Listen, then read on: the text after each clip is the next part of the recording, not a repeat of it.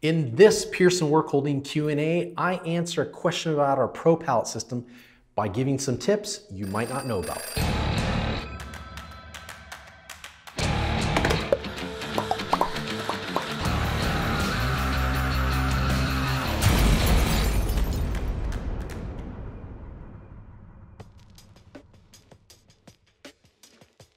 So question for this week. Jay, I'm planning on buying a PPS for a job that I'm almost sure I'm going to get, but for some crazy reason, if I don't, are there additional uses for the system I don't know about? That's an awesome question, and I'm glad you asked.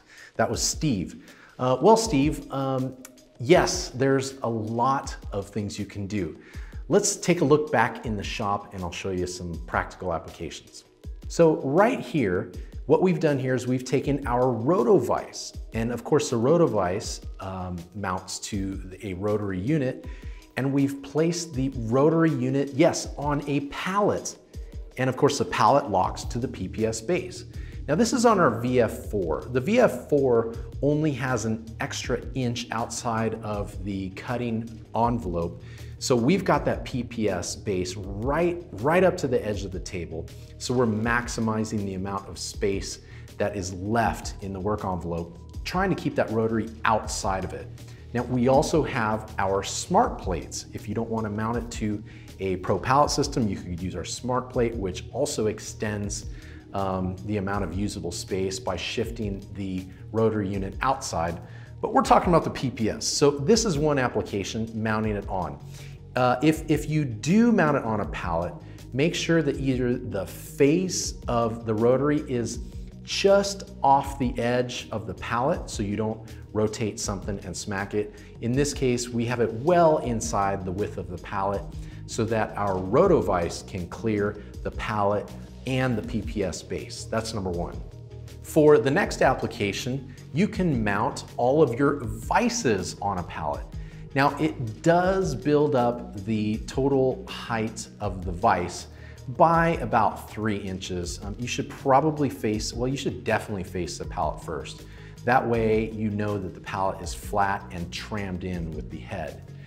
We recommend drilling and tapping, typically it's half 13 threads. So if you have a vise that uses toe clamps, I would recommend 4 of those. If you've got like an older Kurt with the 2 tabs, 2 is just fine. But the beauty about this is you indicate that vise one time, lock it down. You don't ever need to indicate a vise again. Furthermore, if you can get some accurate measurements on where that vise, the back jaw of the vise is located, you can document that so that you can use the round pin as your XY0 and the top of the Z pad on the PPS base as your Z0. So it's already set up in your cam system. Now you don't have to do any type of offsets in Y, X. Typically, yes, because you're gonna use a work stop on one side of the vise, but you're not gonna have to indicate it. You're not gonna have to give the Y value. You can keep that saved in one of the multiple work offsets in the control. And finally, one of the most creative things we've seen, we don't do this, but one of our customers dedicates a pallet to hold the tool presetter. Now the tool presetter is typically held on the table.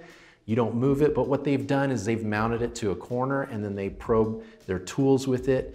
Now, why would anyone do this? Good question. This particular customer has a VF2, which has a cutting window of 16 in the Y and 30 in the X. So what they've done is they've standardized their table with 3 Pro Pallet bases, and then they use 3 of our 10 by 16 inch pallets. That way they have 100% coverage of the machine table.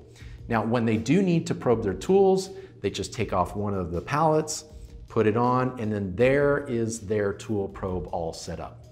So there you go, 3 tips you may not have thought about in using the Pro Pallet System for things it just wasn't originally intended for, but works great.